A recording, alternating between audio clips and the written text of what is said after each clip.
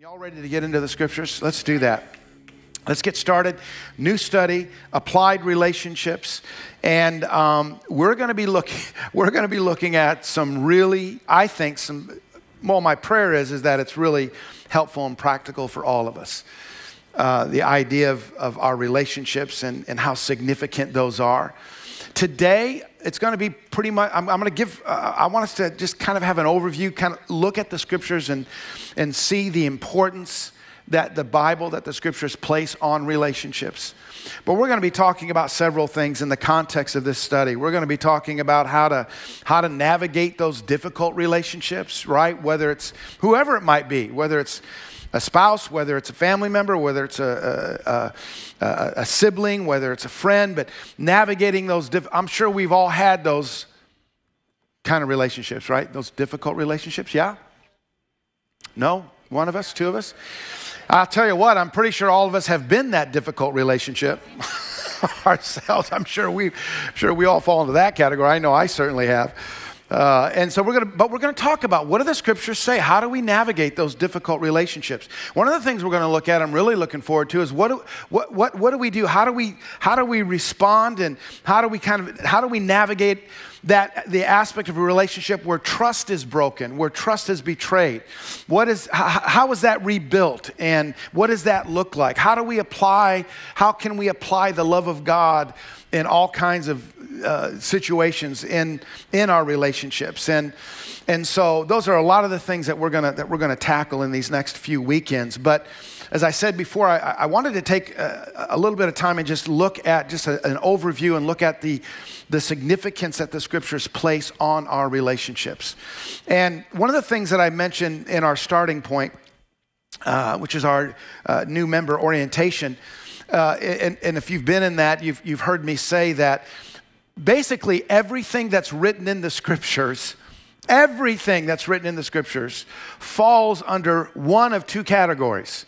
It either falls under the category of our relationship with God, the vertical relationship, or it falls within the category of how we relate to one another, our horizontal relationships. But everything that we look at in the scriptures falls under one of those two categories. The 10 Commandments. The first 4 commandments deal with our relationship with God. The remaining 6 commandments deal with our relationships with others. God is a God of relationships. And so the way He's designed this whole thing is not only a relationship with Him, but also relationships with one another, and the importance of that. So, for example, God gave us a free will because He is a God of relationship. In other words, He wants us to love Him and serve Him and follow Him because we choose to do that out of a desire for a relationship, not because He's inserted a microchip in us that's programmed us to serve Him. There's no relationship involved in that. So with a free will, you can say no to God, you can say yes to God. You can obey or you can disobey. How many of you recognize He doesn't stop you? He doesn't body block you when you're on your way to do something you're not supposed to do. He's a God of relationships. And so my point in that is He's designed this whole thing called Christianity. And the two parts of Christianity, the two components, our relationship with God, our relationships with one another. And so God's designed it in such a way that it only works for us and for others within the realm of relationship. Let me illustrate it this way. Any growth that we experience beyond our initial commitment to Christ always involves others. Okay? So that almost bears repeating. Any growth that we experience beyond our initial commitment to Jesus always involves others. In other words, discipleship never happens alone. It involves other people. So I grow and get better, not only because of my relationship with God and His Word and His Spirit, but because I'm also experiencing the strength of that in my relationship with others. Now, there have been some folks that say, well, and I've seen it in years past, in all the years that I've been doing this. Now, obviously, there's folks that have come to Christ, and they just are convinced they don't need the local church, they don't need other people, they just need Jesus, they just need the Holy Spirit. That's more than enough, that's all that I need. And I will just tell you, please understand how I'm saying this, but every time I've run across people like that's been their approach, I know they love the Lord, they do, they love the Lord with all their heart, but they're always a little weird. They just don't function well with the rest of, I mean, the whole community, we're all a part of, you know, somehow that it's not right. Something's not quite right there. And that's because discipleship doesn't happen alone. Matter of fact, you know, we've got all these new life groups starting up. We don't do that just because every church in America has life groups. It's the thing to do. It's the trend. It's the cool thing. Let's have life groups, you know. And we've got these life group menus. We have them back there at the Welcome Center. But the reason why we do this is because we realize that we do well, we grow, we get stronger, even in our relationship with God, as we're strengthening our relationships with one another. As we're doing life together, as there's care and accountability that's happening. People care about us. We sense that, the love of God between us, but there's also that accountability.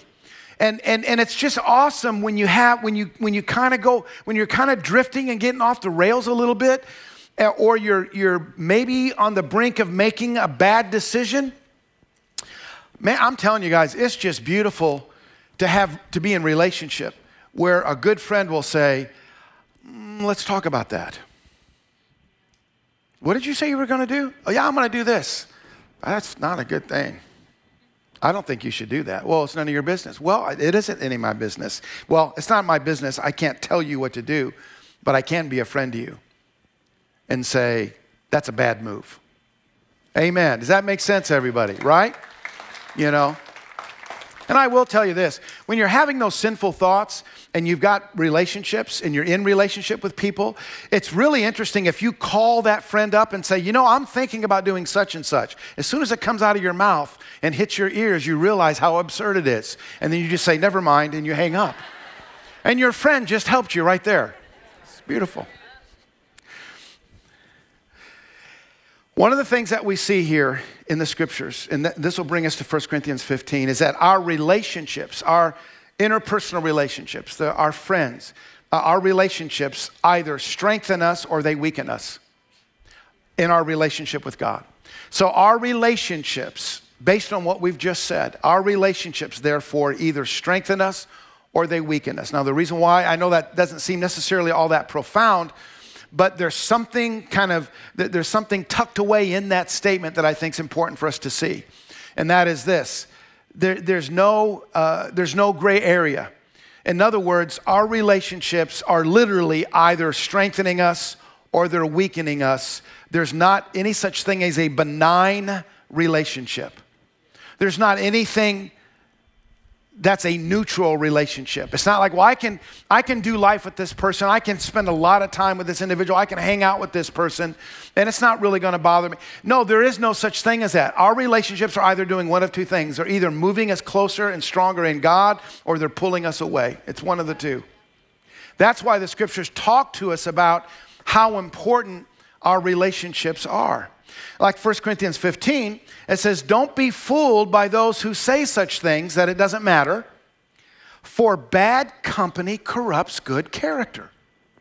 Let me read this from another translation. Don't let anyone deceive you. Associating with bad people will ruin decent people. Okay? And so that's why as parents, we're always concerned about who our children are spending time with. And what's true for them is also true for us as adults. That the people that we hang with, that we do life with, that we connect with, if they're unhealthy, we become unhealthy. Does that make sense, everybody? You see what I'm saying? And it's just that, it's not really that complicated. Bad company corrupts good character. And I know a lot of times the lie of the enemy is this, that I'm going to be a light. I'm going to be the salt of the earth. I'm going to be a light. So I'm going to hang out with these people in hopes that somehow I'll be able to win them over to God. That it doesn't work like that. I'm not saying that we're not salt and light, but it doesn't work like that. So let me illustrate it this way. People often say this, I hear this often, and they make the statement that Jesus hung out with sinners. Jesus hung out with sinners. No, he didn't. I know some of you right away are going, whoa, I was with you up to that point right there, Pastor Mike. Let me say it again. Jesus didn't hang out with sinners. Jesus spent time with sinners. Jesus ate with sinners. Jesus inserted himself into their lives. He spent time with them, but he didn't hang out with them. In other words, Jesus, when he was with them, had an agenda. He had a strategy. He had a plan, and that was to teach them and love them and bring them out of darkness into the light, bring them out of strongholds into freedom. He didn't just hang out with them. Y'all get what I'm saying, right? And so this is what 1 Corinthians 15, Paul the Apostle is saying, look, I'm not saying you're not around them. I'm just saying you need to have a strategy and agenda, but you're not just hanging with them. Because if you want to just hang with them, you're already on a slippery slope, and bad company will corrupt good character. They'll lead you in the wrong path. It says this in Proverbs chapter 13, verse 20, walk with the wise and become wise. So here, this is all have to do with the first point. Our relationships either strengthen us in our relationship with God or they weaken us. So it says walk with the wise and you will become wise. Associate with fools and you'll get into trouble. The righteous should choose his friends carefully. That's not saying that you choose who you talk to, choose who you love, choose who you help. That's not what he's saying. The people that we're connecting ourselves to and with, we're to do that carefully. Why? For the way of the wicked leads us astray. So again, you walk with the wise, you become wise. It's a beautiful principle. If you associate with fools, you become foolish or you get into trouble. Years ago, I shared a statement that I'd heard. This was I think it was a pastor, if I remember correctly, because this was probably in 95 or something, when the first time I heard this statement, a pastor from Nigeria, and he said, here's a statement he said, never buy clothes from a naked man. That was it. Never buy clothes from a naked man. Now, that is deep. And I think, I'm hoping, honestly, part of me is really hoping that I see that statement on Facebook, Instagram, Twitter. Never buy clothes from a naked man. What was he saying? How can you buy clothes from a naked man? How does that even work? What he was saying is don't get advice or counsel from someone who is naked in the area that you need help. So in other words, if you're having difficulty with your marriage, don't go to a person who doesn't do well in marriage because you're buying clothes from a naked man. You're both naked. You're not going to help. You're not going to help each other. If you're looking for financial advice, don't get advice from somebody who constantly gets themselves into financial trouble through foolishness, or you're going to be a fool as well in that area. Don't buy clothes from a naked man. Find somebody that excels in that area and gain wisdom from them. Does this make sense, everybody? This all has to, our relationships either strengthen us or they weaken us. The other thing that we see here is our relationships are also a barometer for our relationship with God. I've noticed this, I'm sure you have too, that when I'm doing well here, when I'm hitting on all 8 cylinders here, I seem to do better here. So when I'm doing well here, I seem to be more patient here, and more kind here, and more forgiving here, and more long-suffering here, right? When this is off a little bit is when I find myself being a little more abrasive or caustic. I'm short-tempered. I'm a little curt. My patience isn't what it should be. I'm a little jaded. I'm a little cynical. I find myself being critical or judgmental. Please, I'm not the only, don't make me feel like I'm the only one that feels that. Thank you. And so the tendency might think everyone's crazy until we realize we're the common denominator in all of it. Maybe it isn't them. Maybe God, maybe I need an adjustment here so I can experience more life here, so I can even give more life here. Maybe I need to experience more grace here so I can extend more grace here. But what I'm saying is it's a barometer for us. It helps us locate ourselves many times. Here's what we read in Mark 12. One of the scribes came to Jesus. They heard him reasoning. They perceived that he had answered them well in the previous questions. And so here's what they asked Jesus. Which is the first commandment of all? Which is the first commandment of all? And Jesus said, the first is love God with all of your heart, soul, mind, and strength. This is the first. And the second is like it, which is love your neighbor as yourself. And then Jesus said, there is no other commandments greater than these two. But notice what he said. Here's why I say that our relationships with others helps locate us. It's a barometer. Why? Because they asked Jesus, what's the first commandment? The first. What needs to happen first? What comes first? What needs to be placed first? Well, love God with all of your heart, soul, mind, and strength. Jesus said, that's the first. In other words, keep that locked in, and then you'll be able to do the second, which is love your neighbor as yourself. If I'm having trouble loving my neighbor, and sometimes I do. I'm serious, sometimes I do. I mean, there's sometimes I'm just like, Lord, I'm thinking of people right now. Not anybody here. No, I mean it. Not anybody here, but I'm thinking about what's happening in the world out there. And I'm like, oh, Lord. You know, it's possible to be right and wrong at the same time. It's possible to be right in our assessment of a situation or an individual and be wrong in our heart about it at the same time. It's possible to be right in our assessment and wrong because we're in judgment and we've stepped out of love, right? And so Jesus said, look, you want to make sure this is happening really well? Make sure this is happening really well.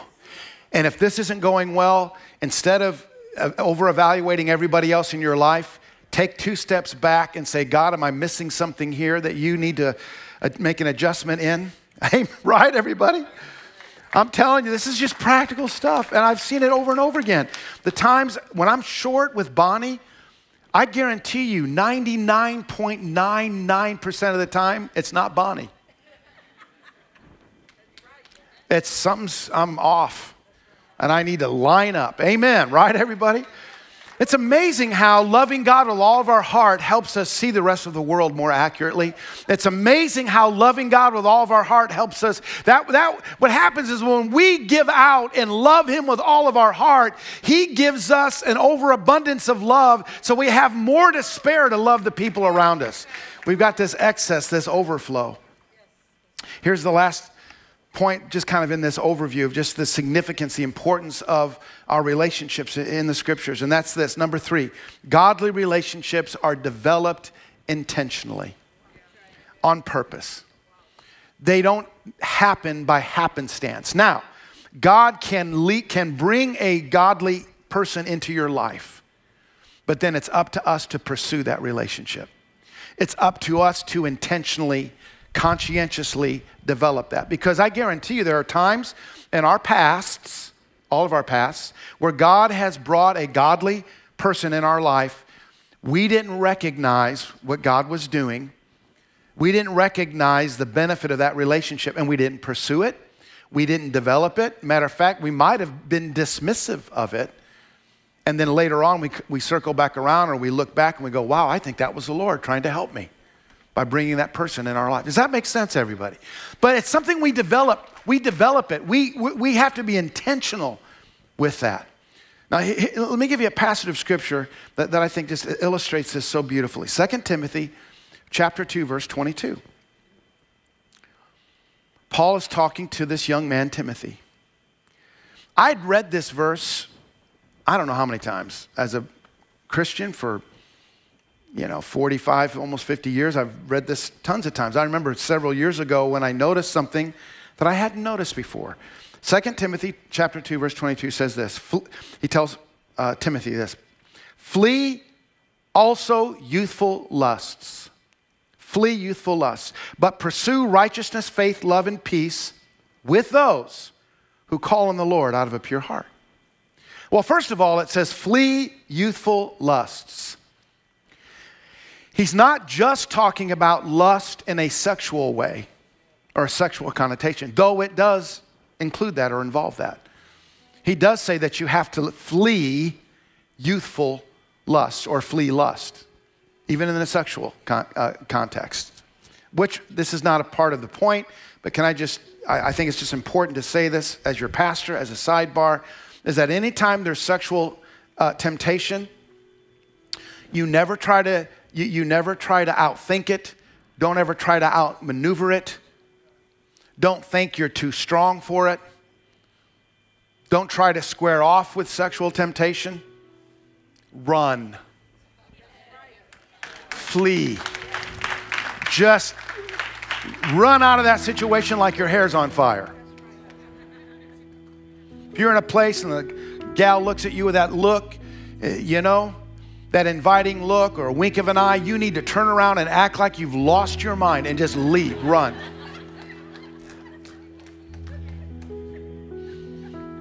Right?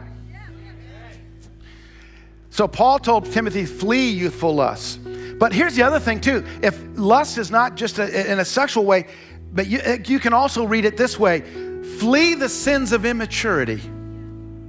Flee the passions of youth. And here's how he says, here's what you need to do. He says, if you're fleeing this, you have to at the same time be pursuing this. In other words, the only way we can actually successfully flee the harmful is by pursuing the righteous. When we're pursuing this, we're automatically fleeing the other. So he says, pursue righteousness, faith, love, peace. And here's what I never saw before. With two words, he says, with those who call on the Lord out of a pure heart. So he was telling Timothy, as you're pursuing righteousness, love, joy, and peace, you will not conquer those alone. Find people who are also pursuing the same thing. Lock arms with them. And if you'll pursue them together, then you will together accomplish and conquer and capture righteousness, joy, love, and peace in your heart. Man, you got to do it on purpose. It's got to be an effort that you make. That you're looking for those godly relationships and you're pursuing those godly relationships. I said this in the first service. I want to give you permission. I'm going to give you permission here. If you're here in the worship center after service, or you're in the atrium and there's a group of people talking and you know they're godly people, they love the Lord, and you hear they're going to Jason's Deli across the street, I'm going to give you permission, whether they know you or not. Walk up and say, did I hear y'all going to Jason's Deli? I'm going there too. I guess that's lying, unless you really were. I don't want you to lie, but you understand what I'm saying. I might not have been the best illustration, but as I think about it. But what I'm saying is you initiate that. I did that. I'm not telling you something I didn't do. I remember Bonnie and I going through a really difficult time. We were being restored. I was really needing to get my relationship back on track. And I was standing in the lobby of the church we were attending, and there was a group of guys that I knew were godly men, and I admired them, and I heard they were going to dinner, after church at some little place, IHOP or something like that. And I said that to them. I said, y'all going to IHOP? Yeah. Can I go? I just invited myself. Here's what I thought. If they're godly men, they're going to say yes. If they're not godly men, they're going to go, well, what are you talking about? Get out of here. All right, never mind. I was wrong. I did. And it helped me because I got around some guys that encouraged me to read the Bible, trust God, pray, love my wife, love my kids. You know what I'm saying? It was just so helpful, and I needed it so bad. I couldn't have done it without him. Now, are you saying Jesus wasn't enough? No, he's more than enough. He just set it up that I just need Jesus. It's not anything lacking in Jesus, it's lacking in me. I need Jesus, and I need some good godly friends. to make it go well. Amen. Does that make sense? Let's all stand to our feet. As we close out, and I know we went a little bit longer, but as we close out, we have communion stations in the front and in the back. What's neat about communion is the table represents two things. This is great. You know what I'm going to say. It represents our relationship with God, and it represents our relationship with others. Paul the Apostle says it's at the table that you can forgive people, find the grace to forgive people. It's at the table that you can find more love and kindness and patience and long-suffering. It's also at the table that we're reminded of how much God's forgiven us and how much He loves us. I want to encourage you to take advantage of what's rightfully yours, that experience of communion. So as the worship team leads us, and as we close out in this final song, let's worship the Lord together. Let's worship Him in song. Let's worship Him at His table. And let's ask God just do something in our hearts. Amen. Let's worship Him.